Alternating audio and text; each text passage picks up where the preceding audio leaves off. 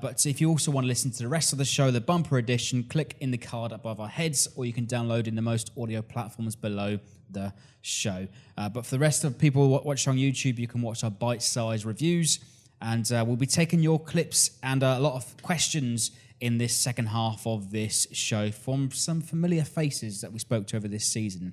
And once again, this episode is sponsored by OneFootball, and do make sure you check out the excellent free OneFootball app to keep up to date, the first to know of all the latest transfer news, stats, scores, all in one place. To download the OneFootball app, click the link in the description. So moving on then to our most improved player, and it is fair to say that almost half the team has reacted and improved under Ralph Hasenhuttl. But we have a clip here from host of the Total Saints podcast, Ben Stanfield. The most improved player, for me, it has to go to James Ward-Prowse. Look, I know he's played over 250 games in the Premier League for Saints. He's a very experienced player, but there's undoubtedly we've seen him progress to a different level in the second half of this season. He's scored some wonderful goals, some vital goals. We've seen him battling in midfield, winning the ball back, creating goals. His set pieces are obviously one of the best in the league. We know that Prowse's had ability. I think the thing with him has always been getting that consistency, but he's been one of the leaders on the pitch, and there's no doubt for me that Ralph Hasenhuttl will be looking to build his team over the next 2-3 years around people like Nathan Redmond, Pierre-Emile Højbjerg and James Ward-Prowse. So Prowse, well done. You get my most improved player of the season award. So nomination then to James Ward-Prowse from Ben. And like I said at the top of the clip there, this could go to anybody. Ben has nominated James Ward-Prowse, but I'd like to nominate Nathan Redmond, Jan Valery, Jan Bednarek. Who would you like to nominate? All the Jans. Yeah. Yannick. Yannick is, hey, mate, from when he came in the first few games, he's improved massively. Massively. We missed him at the end of the season, obviously, because of his injury problems. Yeah. Jan Bednarek as well. I can remember the guys, some of my mates saw him in a friendly at Brentford, and they said, oh, my God, what have we signed here? And then he took a long time to make the breakthrough. Got those goals against Chelsea, was it? 2 goals? On his Premier League debut, in fact, Yeah.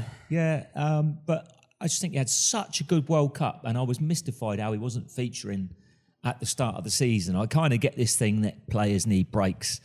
I think you just look at the De Bruyne.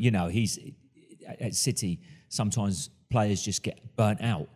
But I thought Bednarek had to be in the starting lineup. But yeah, as Ben mentions there, James Ward-Prowse has really nailed it the second half of the season. Every time he gets the ball 25, 30 yards out, there's a chance of a goal. Every time we get a free kick, there's a chance of a goal. But Nathan Redmond, my God, what a turnaround. What an amazing turnaround. This guy who some fans were absolutely screaming at and slagging off and berating, saying, always a scapegoat last season. Never make a player as this, that and the other. And yeah, completely. And the start of this season.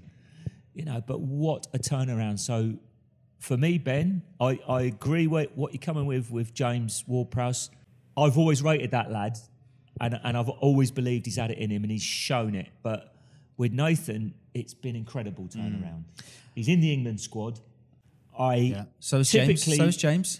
So is James, but James has kind of been on the periphery before, I think, and certainly all the way through his youth season, as did Nathan. Played a lot for the under-21s, but typical me, I'm there at the Huddersfield game saying, well, there's nothing much happening in this game.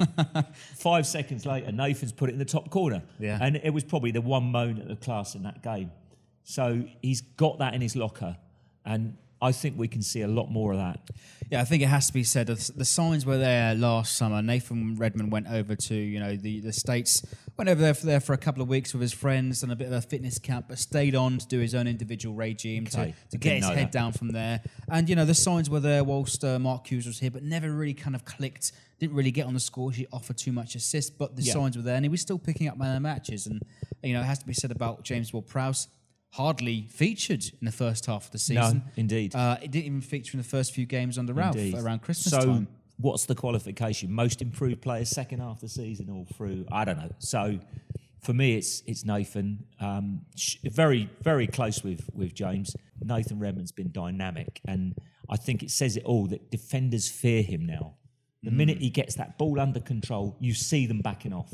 You see the space opening up, and that's great for Saints because he can bring the other guys in.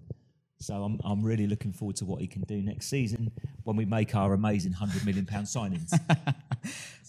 One thing to add to that, in fact, we saw at the end of the season Nathan Redmond playing in central positions. You know, he's always been sort of pigeonholed as a winger. As our dear friend Mr. Puel used to try and putting him in there. Next to Thierry Henry. Yeah, of course. You know, a bit like James has finally unlocked his potential. Yeah, indeed.